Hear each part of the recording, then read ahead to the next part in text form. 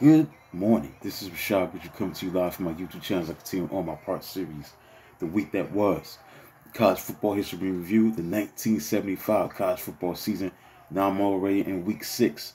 The games that were played on October 11th, 1975. Let's get into it. We're going to start with a top 10 matchup at the time for October 11th, 1975, week 6. Number 9, Penn State versus number 10, West Virginia. About two top 10 teams, but Penn State shut out West Virginia 39-0. The Lions generally did not take well to others occupying the accustomed spot atop weekly Lambert Trophy voting for Eastern supremacy. Rout of then Eastern number 1 West Virginia was devastating, even though Mountaineers entered the game with 35-point scoring average. The Penn State defense forced 5 fumbles and held West Virginia to 200 yards, 241 yards below average. The Lions offense racked up 372 yards rushing, with tailback Woody Petro leading the way with 120 yards. Petro was one of 4 different players to rush for Penn State touchdowns, while kicker Chris Bard kicked 3 field goals. Bard opened scoring with a 52-yard effort early in the first quarter. The visitors, meanwhile, were dropping ball, losing 6 fumbles and throwing interceptions to facilitate 5 Penn State scores. Next, West Virginia's best scoring opportunity came in the second quarter. The 30-yard pass to wide receiver Scott McDonald ended with fumble on Penn State 2-yard line. Next, Maryland Terrapins beat North Carolina State 37-22. North Carolina played against Notre Dame. Notre Dame, ranked number 15 in the country, beat North Carolina 21-14. Quarterback Joe Montana's legendary story added early chapter as sophomore quarterback replaced injured quarterback Rick Slager in fourth quarter with Fighting Irish trailing 14-7. Montana quickly led Notre Dame to 2 touchdowns. Key play on the first drive was 38-yard pass to wide receiver Don Kelleher that set up halfback Al Hunter's 2-yard touchdown run. Second of game, Montana held tight end Doug Booth with 2-point conversion pass to tie the game. Winning touchdown was recorded as 80-yard pass by wide receiver Ted Bergmeyer, raised full distance after taking short sideline throw with a minute left. After scoreless first half, North Carolina had grabbed 14-0 lead in the third quarter behind tailback Mike Voigt, who rushed for 169 yards in game's opening score on a 12-yard touchdown run. Next, the Michigan Wolverines, number 18 team in the country, beat number 15 Michigan State 16-6. The game knotted at 6-6 late in the third quarter. Michigan quarterback Rick Leach put his stamp on in-state rivalry with a huge 4th down run to Michigan State 28-yard line. The Wolverines tailback Gordon Bell followed Leach's 2-yard run for first down with 18-yard touchdown run 3 plays later. Kicker Bob Wood didn't rest of scoring for Wolverines with 3 field goals, while his points came by of kicker Hans Nielsen, 2 field goals. Fullback Bob Lytle rushed for 111 yards to pace Michigan offense, while Michigan State was led by quarterback Charlie Bagley. Wood took ownership of Michigan's season field goal mark with his 11th. Illinois beat Minnesota 42-23. Next, Nebraska, number 14 in the country, beat Kansas 16-0. It took 4th quarter touchdown drive to finally put away the Jayhawks of Kansas, as Nebraska managed only 3 field goals by kicker Mike Coyle through 3 quarters. Cornhuskers backup quarterback Terry Lusk led a 64-yard drive that took only 5 plays for game sole touchdown. Only 4th surrendered through 5 games by the Kansas defense.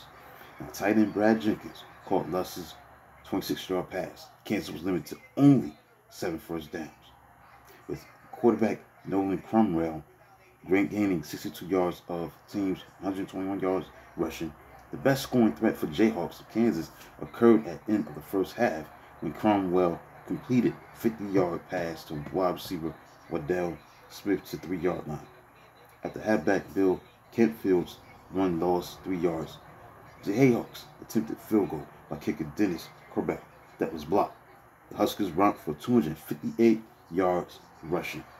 Next, we got Oklahoma, number 2 team in the country, against number 5 Texas. This was about 2 top 5 teams, where Oklahoma, number 2 team in the country, beat number 5 Texas 24-17. Now the Sooners halfback Horace Ivory, one of 19 Texas natives sprinkled throughout Oklahoma roster, raced through hole for 33-yard scoring run late in the fourth quarter for winning touchdown. Oklahoma had 10-0 lead on kicker Tony DiRenzo's 45-yard field goal with defensive end Mike Phillips' end zone recovery, a faulty pitch by Texas quarterback Marty Akins.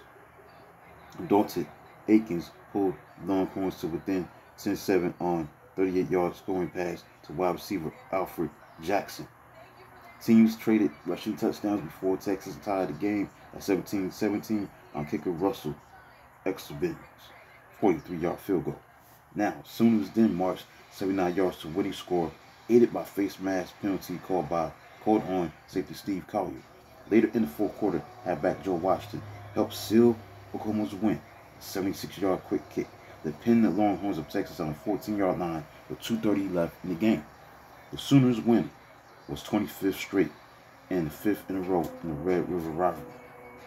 Next, Texas A&M, the number 16 in the country, beat Texas Tech 38-9. Halfback Bubba Bean stylishly gave Texas A&M some third-quarter breathing room while taking a pitch out deep in their own territory and raced to 94 yards for a touchdown. With Bean's jaunt coming only 3 plays after Aggies defensive back Jackie Wilson's leap for interception at his 1-yard line, A&M went from dodging bullet to firing a fatal shot.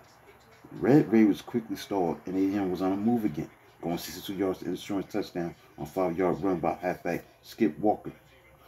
Texas Tech gained 319 yards on the nation's top defense, with fullback Rufus Myers scoring on a 3-yard run. Next, the Raiders limited themselves with 5 turnovers and bad snap that gave Aggies gift possession on Texas Tech 4-yard line.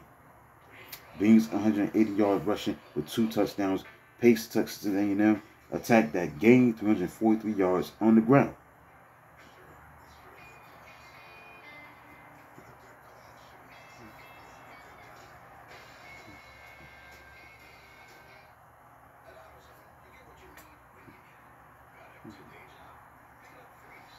Arkansas beat Baylor 41-3.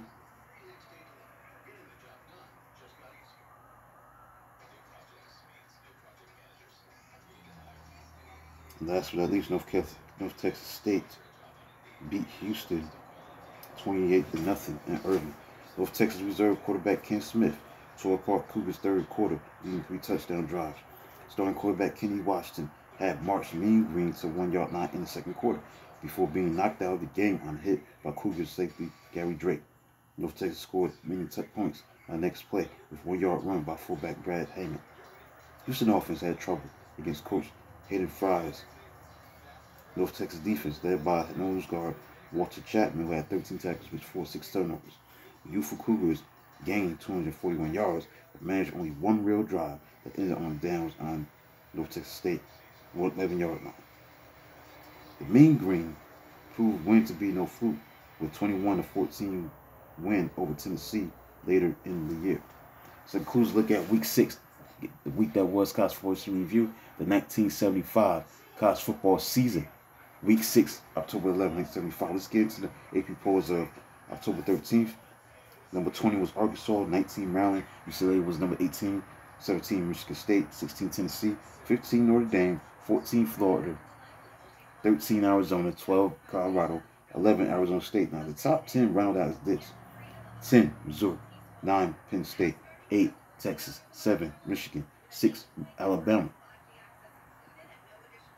Alabama number 6. Top 5 rounded out as number 5 Texas A&M, Nebraska number 4, Southern California 3, Oklahoma 2, and number 1 Ohio State.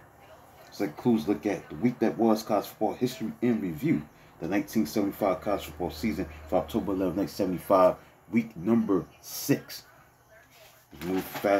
Moving in this recap of the 1975 season. I'll do a video of this magnitude tomorrow. Look at week 7 of the games that were played on October 18th, 1975. Please like, subscribe, and comment on the channel. I'll do a video of this magnitude tomorrow. Until then, talk to you soon.